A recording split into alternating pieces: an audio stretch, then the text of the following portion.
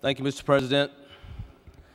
Members of the Senate, with all due respect to my colleagues on both sides of the aisle, I'm perplexed that we continue to ignore the elephant in this room, and that is the failure of this body to hold the Lottery Corporation accountable to its mandate to contribute as nearly as practical 35% of lottery proceeds into education pursuant to the Education Act passed in 1993.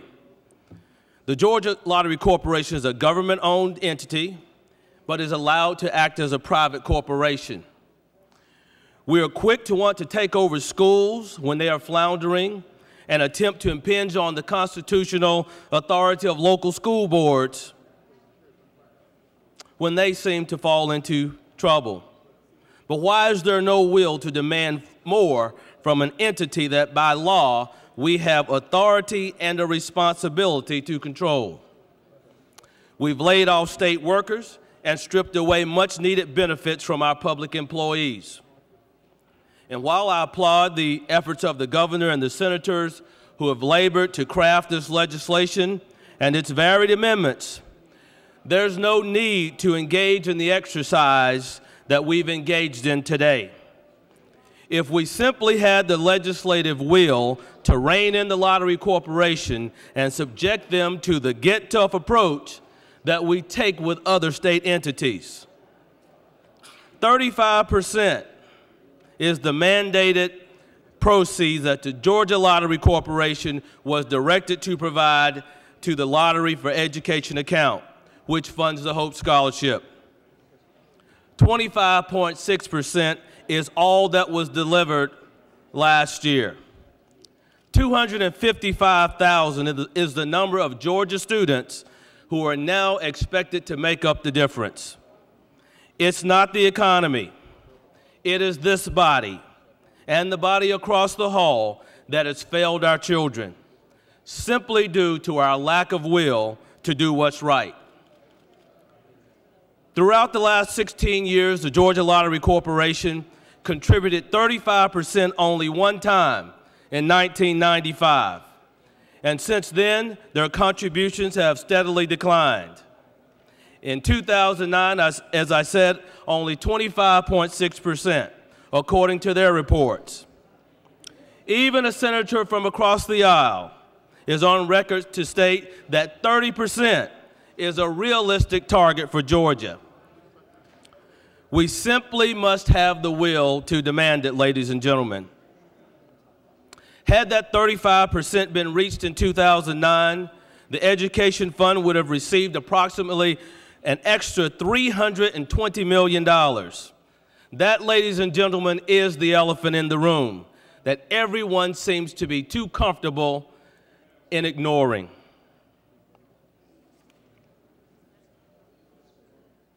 That $320 million would far surpass the fund's 2011 expected deficit, which is estimated to be approximately $243 million, according to the Student Finance Commission. Had the recommended mandates of 35% been reached every year since the year 2000, that total would be over $2 billion. A senior vice president for the Georgia Lottery Corporation has blamed smaller contribution percentages to the popularity of scratch-off games. When the Hope Scholarship was established, most lotteries existed in the form of the drawing games. And that lottery official has says that with the instant games with a higher payout percentage has caused the profit margin to decrease. And as prizes consumed a larger percentage of the incoming revenue, the corporation made up the difference with smaller contributions to education. Now, ladies and gentlemen, I have a new toy here. It's an iPad. And yes, Apple just came out with a new version. They put a camera on it. But I bet you won't see a new version with a jump drive on it, because that would kill their MacBook sales. So then why would we as a state allow a corporation to present a product that competes with this staple product. In 2009, lottery payouts accounted for about 63.2% of its revenues, according to the corporation's reports. The statute only mandates that approximately 45% of those lottery proceeds be mandated in prizes. So why are we as a body, as a General Assembly, allowing this public corporation to remain out of control and not be under the proper oversight of this General Assembly? Where is the oversight? No one seems to be outraged but our students in the gallery, and they have a right to be. And I thank you for your civil disobedience, because that is what will make a difference.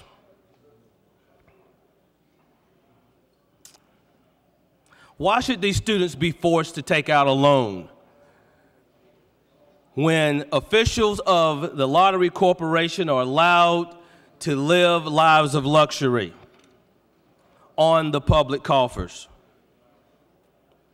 Everyone was outraged in 2004 when the lottery first doled out bonuses to its staff. Everyone was outraged again in 2007 when they doled out some $3 million in bonuses from a public corporation.